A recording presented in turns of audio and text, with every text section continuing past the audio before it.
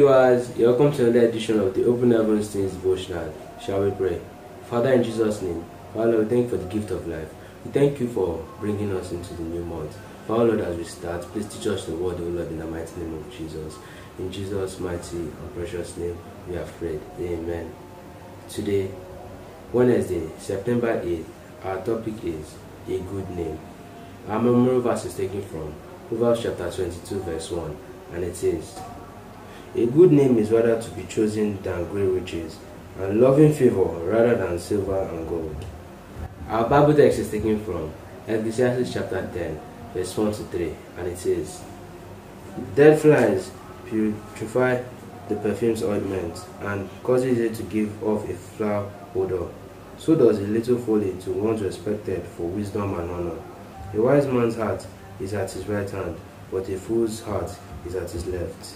Even when a fool walks along the way, he lacks wisdom, and he shows everyone that he is a fool."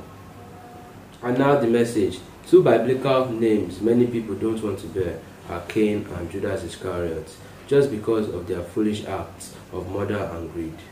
A teenager's efforts, denials, and sacrifices geared towards maintaining a good name or family reputation are worth more than millions of nairas.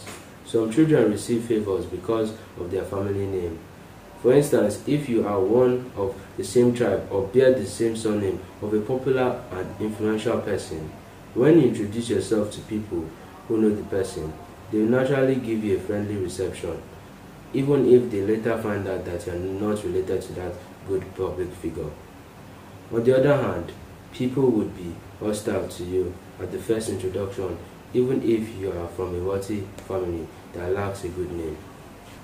A good name is to be preferred over anything.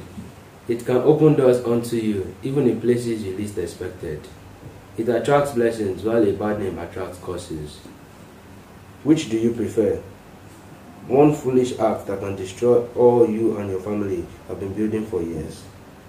Therefore, be mindful of your actions, especially in public. So friends, let's talk about a passage. Our topic for today is a good name. What is a name? A name is used to identify or define someone. In the Bible, there are two names people don't want to bear: Cain and Judas Iscariot, because of the things that they did in the Bible. Cain killed his own brother, and Judas was selfish and betrayed Jesus and even committed suicide. Because of the actions both of them took, nobody wants to name their child that because they will not want such thing to happen. That shows how important names are. An example is Nigeria's name, Adeboye. If you were named Adeboye and you went anywhere and people knew that your name was Adeboye, from knowing the things that the Jew has done, they will treat you so well. They will welcome you very well. They will answer to any of your requests. Above all, they will treat you very well because of the name you carry.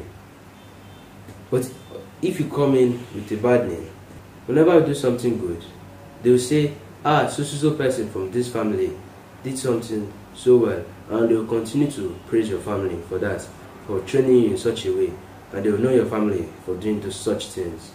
But anytime you do something bad, they know your family for that, and they will say, this person must always do such things like this, that we would do such a thing. Our names define who we are. Before we take any actions, we have to think about it. How is it going to affect me? Is it going to affect me positively or negatively? And it will not only affect you, it also affects your family because you all carry the same name.